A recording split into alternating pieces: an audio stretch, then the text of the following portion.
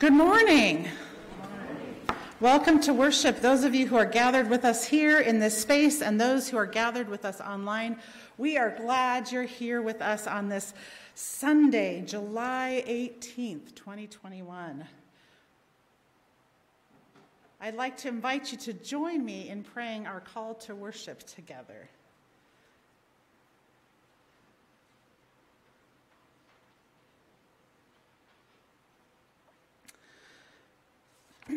Break down the barriers that divide us, O Lord.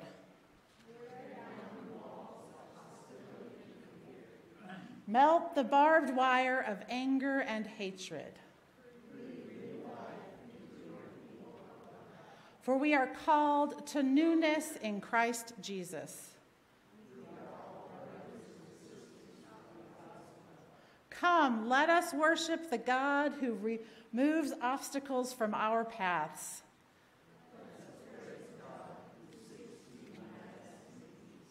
Amen. I invite you to continue to be in prayer with me as we pray our opening prayer together in unison. Creator God, just as you, our God, our one, Jesus prayed that your church might also be one. May you renew our minds and rekindle your love in our hearts, so that by the power of the Spirit, we might find oneness with each other and oneness with you. God, may we see in you our need for unity, our need for community, and our need for diversity. God, in all things, may we experience and share your love for us and for one another. Amen. Our opening hymn this morning is from the Faith We Sing, number 2175, Together We Serve.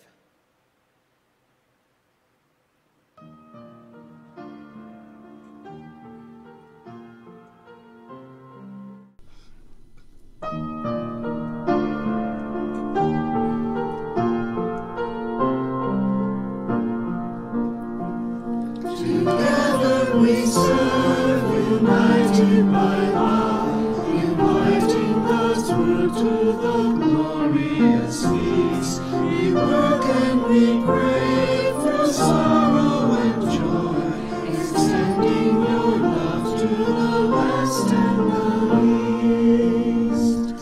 We seek to become a beacon of hope, a lamp for the heart and a light for the feet. We learn year by year to let love shine through, until we see Christ in each person we meet. We welcome the starved, the wealthy, the poor, the busy, the lonely, and all who need care. We offer a home to those who will come. Our hands reach to help, our hearts ready to bear. Together by grace we witness and work, remembering Jesus in glory strong. Together we serve in spirit and truth, remembering love is the strength of the song.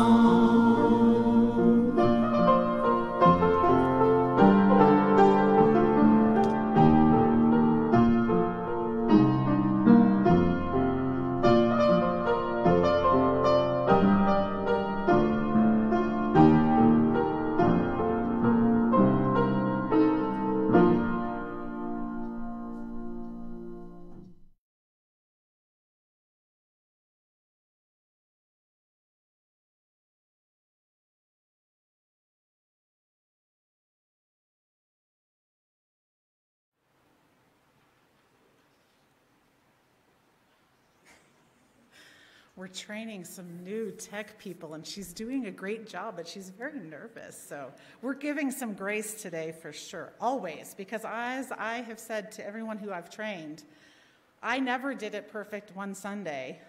Jason never did it perfect one Sunday, so we don't have to be perfect. We just do our best. And whatever comes out will be our best, and that's all that matters. Because we're connecting in ways that we can and doing the best we can. But it is time for our children's message, and I have some special props with me today. I had my kids dig around. I don't know if anybody has any of these in their house. Legos of varying colors. Ooh, and we even have some trees. And I have some windows. So I'm going to build something, or I might pass this off to my kids and maybe they can build during church and then I can show you what they build afterwards. Either way is fine. We'll see how it goes. But one of the things that I love about Legos is there's different sizes, as I said, different shapes. This one's like a bridge kind of. We've got smaller ones, skinny ones, fatter ones, longer ones, rainbow colored ones. And we also have the platform that you build on so that then you can carry it places instead of trying to juggle the building that's might not be totally structurally sound. Close, but maybe not perfect. But there's all different shapes and sizes that you can bring, and all of them together are what make that structure stand. And just like all of those pieces together make that structure stand, all of us together make this church stand. The global church and our little church. And in our scripture, we'll hear about the cornerstone, that Jesus is the cornerstone, the thing that holds it. So maybe this isn't quite a cornerstone, but this could be maybe a symbol of the cornerstone, the key that keeps it structurally stable, the ground. And so when we think about Jesus being our cornerstone and all those different shapes and sizes, because I look around here and nobody looks exactly the same. Even two people who are supposed to be identical still don't look exactly the same. There's things that we all have that are unique to us, but together, we work together to make that structure stand. We work together with our families, with our neighbors, to help our structure be strong. So I'm going to give these Legos to my kids and see what they come up with during church. And at the end, we'll share what it is. No pressure. Okay, you got this. They're professional Lego builders, so I'm not super concerned. Please pray with me. Loving God, thank you so much for putting Jesus in our lives, for giving us the strength and the cornerstone to be strong in your name, to build that house together. Help us to work together to build a strong family, a strong church for today, tomorrow, and years to come. Amen. And our scripture this morning comes from Psalm 24 and Ephesians 2. And our liturgist today is Nicole. So if you want to come to that microphone, you'll have to turn it on and make sure it's right in front of your face. Those are the two rules.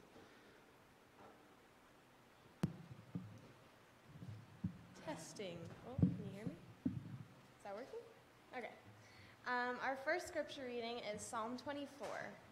The earth is the Lord's and everything in it, the world and all who live in it, for he founded it on the seas and established it on the waters. Who may ascend the mountain of the Lord? Who may stand in his holy place?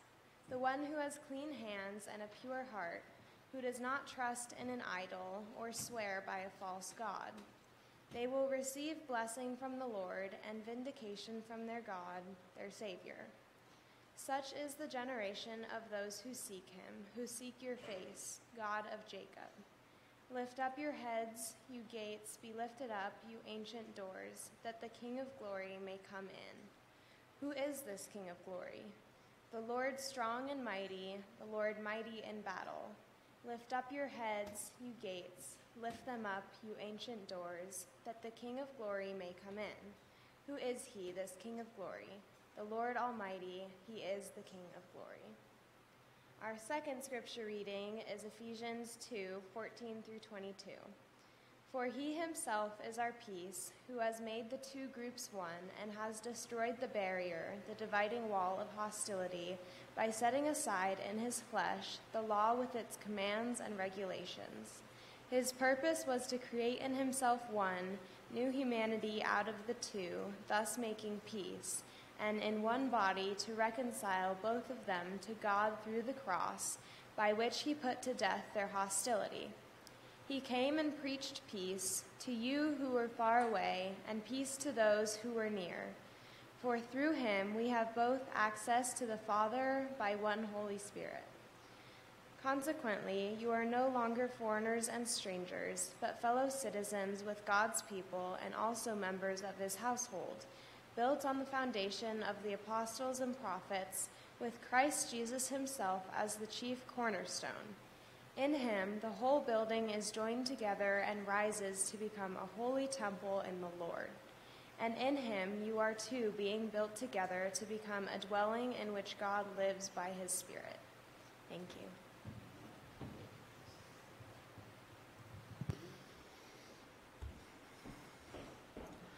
Blessings this morning to the beloved people of God.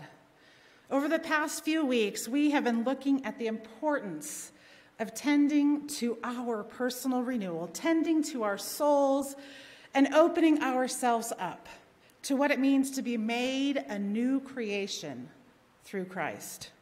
This morning, we'll explore the vision of this new creation, the vision of the world where we are no longer strangers, no longer outsiders, because of our differences.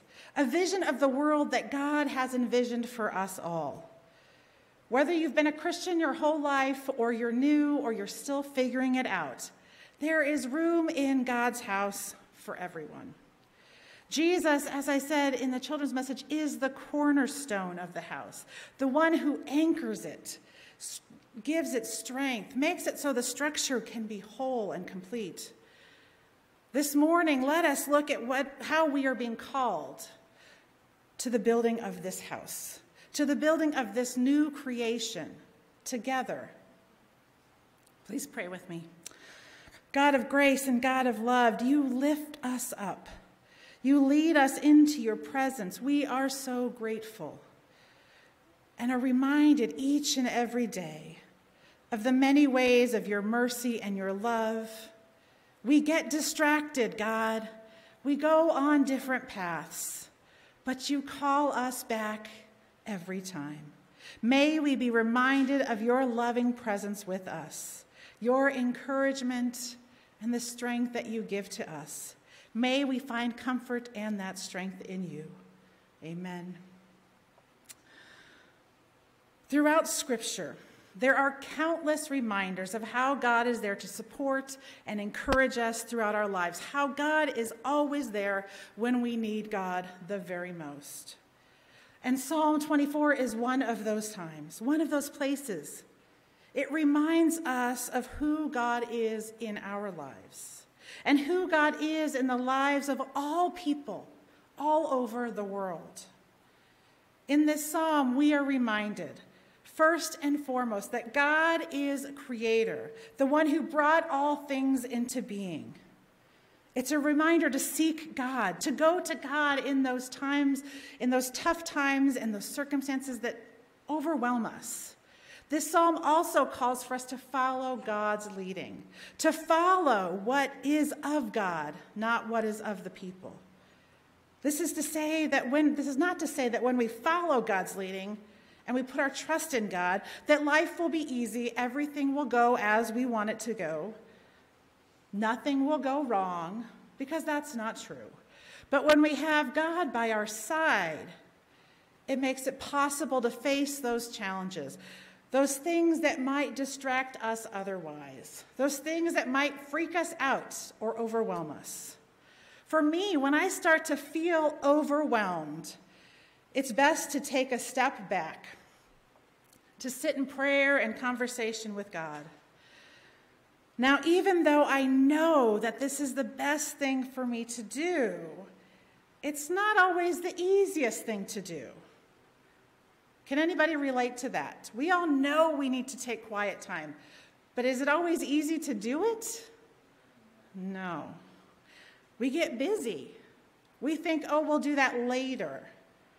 And then later is like 2 months later because you never took the time. But when I take that time, I can be able to see beyond the muck that's weighing me down, the things that are making me feel stuck.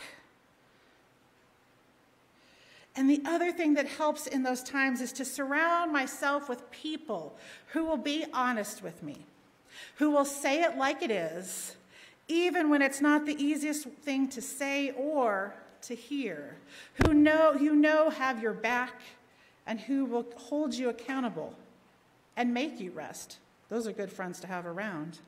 One of my favorite television series is not on right now. It's called Madam Secretary. And in this show, it chronicles the life and the work of the Secretary of State, whose name is Elizabeth McCord. And in one of the episodes, President Conrad Dalton was exhibiting atypical behavior. His mannerisms were just off. He wasn't like he normally was. He wasn't focused. He was speaking harshly to others, making irrational and rash decisions, nothing you want your president to be doing, both of which almost brought them into a war. His close advisors knew him so well and knew that something was not right. They got to a point where they had to force him to get a medical exam, at which point it was determined that he had a benign tumor that was pushing up against his brain, causing him to act unlike his normal self.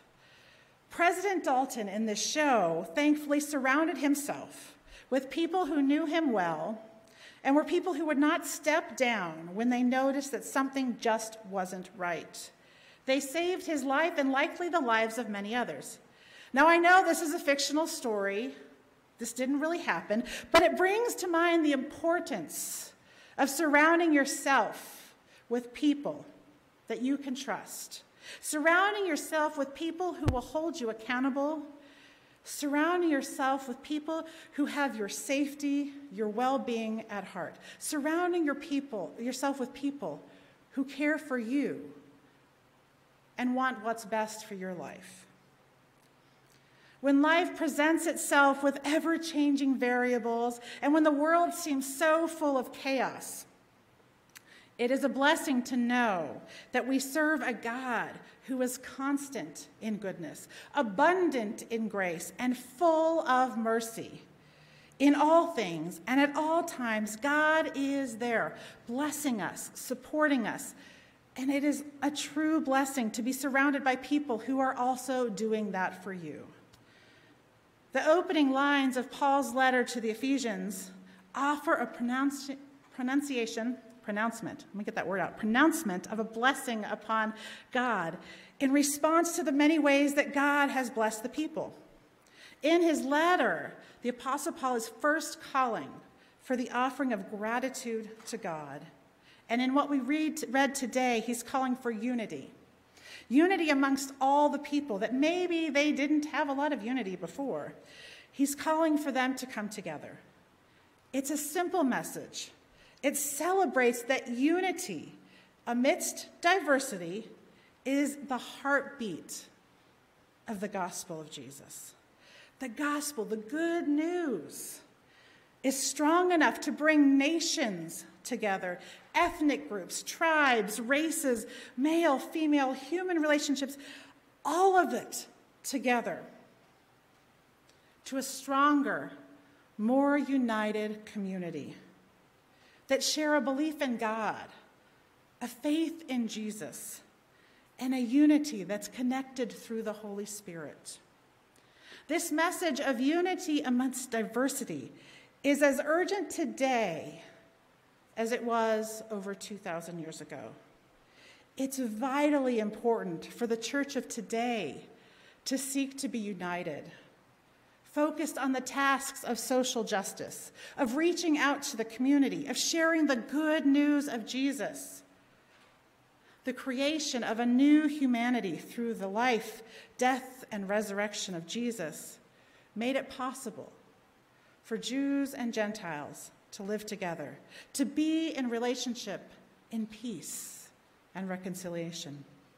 The global church, nations, ethnic groups, political and religious leaders of today would benefit from hearing this message from Ephesians. This call for unity and peace should be the agenda and mission of all people. In our 21st century worldview, we're experiencing the construction of walls of hostility, barriers of exclusion, and those lead to the opposite of unity, the opposite of peace, the opposite of reconciliation. Immigrants and outsiders from all over the world are experiencing rejection. But we as humans, we as Christians, we as people sharing this earth together can and must do and be better. Rather than focusing on that which separates us, we'd be better off looking at those things that bring us together, those things that connect us across the miles. The call of Ephesians 2 is basically a summoning of all people to come together, for all people to join together and be unified. In the face of racial, ethnic, and social tensions, the followers of Jesus are called to model hospitality. We are called to bring love to places where hatred has become the norm. As followers of Jesus, the task of the church is to break down those walls, break down those barriers that separate humanity, and build up a church that loves and welcomes all people. The call of God on all of us can be summed up in that one word: love. Love transcends everything. Everything. Love leads to a place of peace. It allows for us to see the world with new, wider, more open eyes. Love helps us see and celebrate the diversity around the world. Love reminds us that we are connected to one another, those who have gone before us, those who have not yet come, and those who are here right now. Christ's vision for the church still has a pulse, still has a heartbeat. It's still rooted in that love. It's about being transformed in our minds. It's about not othering our neighbors. It's about sharing the peace of Christ here on earth. We're all a work in progress. As John Wesley said, on the way to perfection. Will we ever get there? Not sure, but we'll keep trying. We are all doing our best, and we're all called to come together, because when we come together, our best gets better. So this week, I encourage you to take some time to reflect on how you are called to break down walls, to break down barriers in your family's neighborhood, community, or throughout the world. I'm going to give you a few ideas to get the wheels turning in your brain. One thing you could do, just walk around your neighborhood. Talk to people. Talk to people who are out in their yards. Talk to people in the stores that you shop at, the restaurants you eat at. Talk to people, because barriers come down when we talk to people. Befriend someone who is different than you, culturally, socially, ethnically, whatever. This person might live in your neighborhood, or work with you, or be a parent at your child's school, but be intentional about cultivating friendships with people who are different than you. Pick a country that's different from your familial origin. Research that country. Learn about their culture. Learn about their food. That's my favorite part. And then cook something that is ethnically part of that country. Learn about them and ask yourself, do you have a greater understanding of what makes them who they are, as well as what unites us or you with that culture? Invite someone to do something. That's a really broad one. Invite them for dinner. Go to coffee. Go for a walk. Or just simply call them on the phone and have a conversation. When we invite someone to do something with us, we create a culture of belonging and connection, which breaks down those barriers. Breaking down barriers and building up a new creation through relationship building can push us out of our comfort zone, which can be scary. But the reward for yourself, for the other person, and even for the greater community is so worth the risk. So may we all find ways to step out of our comfort zone this week, find a way to break barriers and share the love of Christ with our friends, our neighbors, and with strangers. Let us join in unity to be God's church here on earth, rooted and strengthened by peace, and most importantly, by love. Amen. We'll now have a time of silent prayer and meditation. I invite you to be in prayer, and we will close that time with the Lord's Prayer.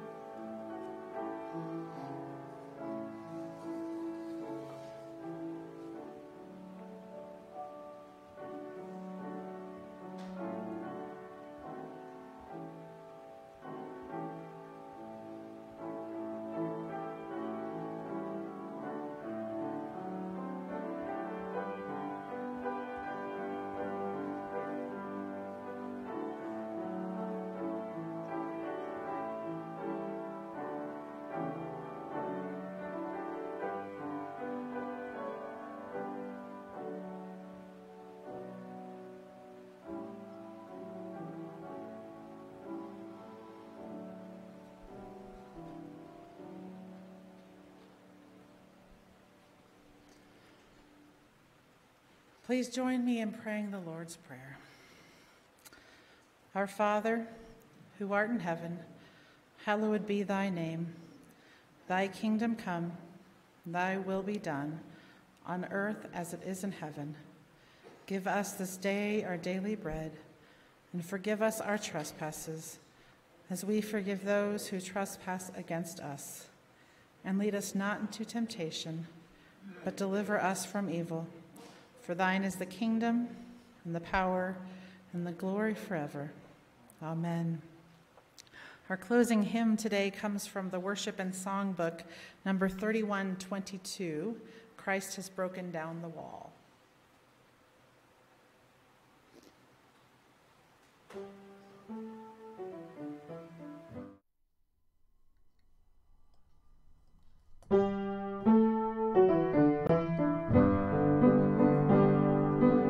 Christ has broken down the wall.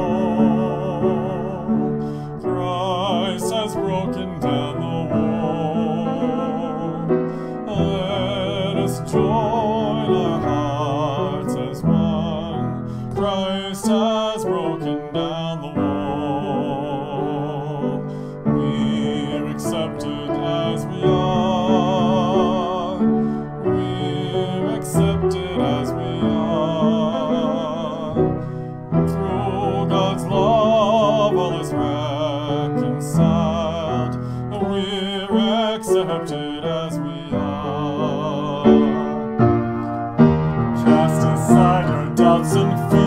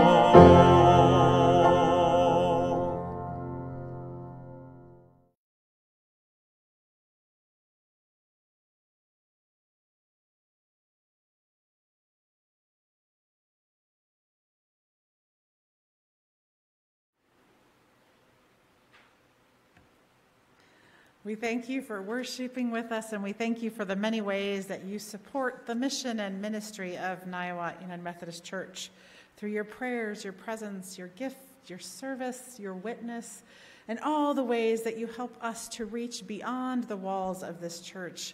We thank you for that support today and every day.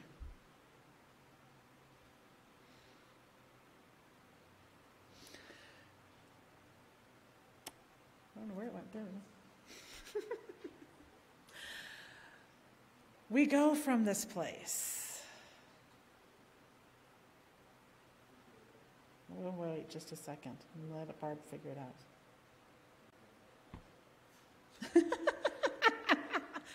You're doing great.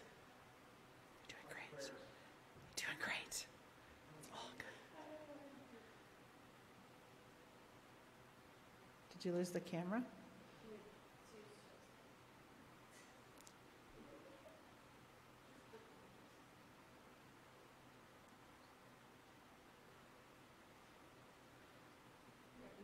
Okay, I'll just keep going. I'll just talk. It's okay. Nobody needs to see me on there anyways. The call for all of us today and every day is to go out into the world, to be the hands and feet of Christ in all that we do. May we go out, step out of our comfort zones, try something, and break down a barrier that might be in our way. Go in peace and joy and light and love. Amen.